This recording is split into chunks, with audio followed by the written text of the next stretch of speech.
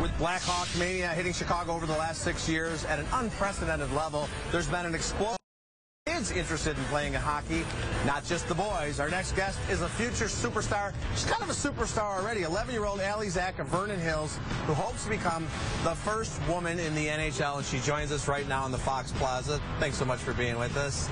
Yep. So how long have you been playing hockey? You're 11 now, right? I've been playing for 8 years. You started playing when you were 3? Yep. You know that I couldn't even tie my shoes when I was 3, and you were already on skates? Yep.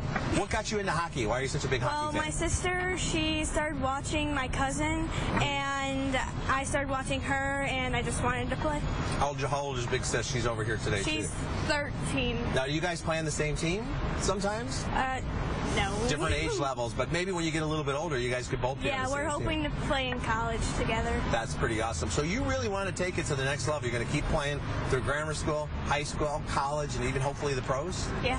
That'd be pretty awesome. Have you played in leagues that are co-ed, or is it just all girls, or sometimes have you played against the boys? I've played against boys basically my whole life. Really? And did they accept you as an equal, or sometimes maybe even better than them, huh? They treat me like any other hockey player. That's pretty awesome. That's pretty cool. You're a big Blackhawks fan, I'm assuming? Yes. Who's your favorite Blackhawks player? Hossa. Marian Hossa. Because he always tries 110%. He always gives 110%. You know, I think he's got 499 goals right now. So his next goal will be his 500th. That's going to be pretty awesome. Wow. So you like him not just for his skills, but the fact that no matter what, and he's been playing for a long time, but he gives the full effort. Yeah. That's your work ethic as well. What position do you play? I play defense. Oh, you're a defenseman. Really? That's a tough position right there. You're the last person between the opponent and the goal. It's all up to you. So will you throw your body if you have to? Anything to block that puck? Yeah. What about scoring goals, though? Is there anything better than that? I don't really get a lot of chances. Because you're staying back on the defense side all the way. Well, you know, I want to see, Allie, if you. I'm going to give my script right here to Adina right there. Let's see what you were doing some pretty cool tricks a little bit earlier with this puck.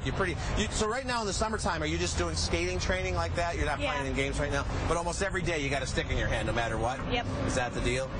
So let's see what you got right here. I'm going to go over here. Now, before we do this, I have to let you know, please don't hurt me. I won't. Okay, thank you. All right, Allie.